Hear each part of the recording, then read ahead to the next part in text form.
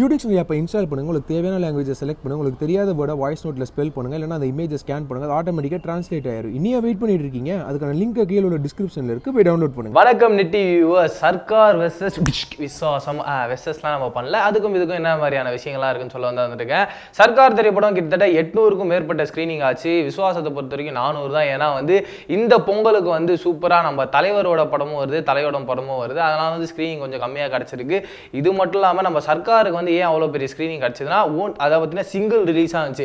சர்க்கார் செதறாமல் நிற்காமல் அப்படி தூக்கி அப்படி அடிச்சுட்டு போனா போல. இதெல்லாம் தாண்டி இந்த படங்களை சர்க்கார் திரைப்படம் ஒரு லீவ் டைம் தீபாவளி அன்னைக்கு ரிலீஸ் ஆச்சு. இதுவுமே பொங்கலுக்கு தான் ரிலீஸ் ஆகுது.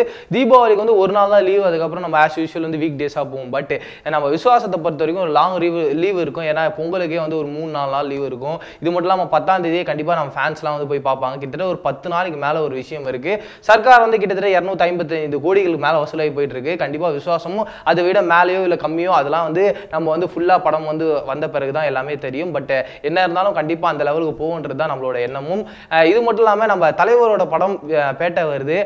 அதுவும் ஒரு கமர்ஷியல் படம். நம்ம விசுவாசமும் கமர்ஷியல் படம், சர்க்காரும் கமர்ஷியல் படம். இதில் இருக்க எல்லா ஒற்றுமையும் என்னன்னா எல்லாமே கமர்ஷியல் படம். ஏன்னா கமர்ஷியல் படம் தான் மக்களுக்கு ரொம்பவே பிடிக்கும் இல்லையா?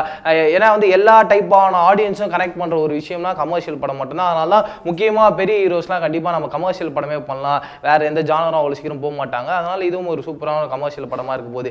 இது மட்டும் இல்லாம அதை பார்த்தீங்கன்னா சர்க்காருக்கும் விசுவாசத்துக்கும் வேற என்ன விஷயங்கள் இருக்குன்னு பார்த்தீங்கன்னா, சர்க்காருக்கு பிரச்சனை வந்தது. பட் நம்ம விசுவாசத்துக்கு எந்த விதமான ஒரு பிரச்சனைகளும் வரல. அதே மாதிரி சர்க்காருக்கு ஜிஎஸ்டி எவ்வளோ இருந்தது பார்த்தீங்கன்னா 28% இருந்தது. நம்ம விசுவாசத்துக்கு வெறும் 18% தான் இருந்தது. இது மட்டும் இல்லாம நம்ம சர்க்கார் திரைப்படத்துக்கு நிறைய பிரச்சனைகள் வரும்போது நம்ம தளபதி ஃபேன்ஸ்லாம் பயங்கரமா அரெஸ்ட் பண்ணாங்க.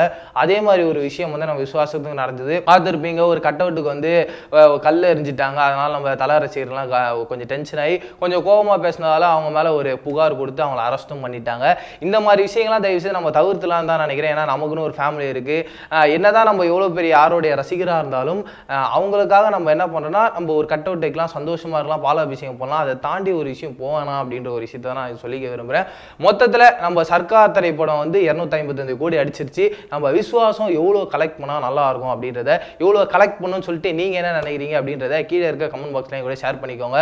இது மட்டும் இல்லாமல் நீங்கள் இந்த ஃபர்ஸ்ட் ஷோ பேட்டையும் விசுவாசமும் கண்டிப்பாக போயிருவீங்கன்னு எனக்கு தெரியும். விசுவாசம் போயிட்டு பேட்டை போவீங்களா, பேட்டை போயிட்டு விசுவாசம் போவீங்க. என்ன இருந்தாலும் ஃபர்ஸ்ட் எந்த படம் பார்க்க போறீங்க அப்படின்றதையும் கீழே இருக்க கமெண்ட் பாக்ஸ்ல கமெண்ட் பண்ணுங்க. இது மட்டும் இல்லாமல் நம்ம ஆங்கர் ஏகே அவர்கள் விசுவாசத்தை பற்றி சூப்பரான ஒரு அப்டேட் வச்சிருக்காரு.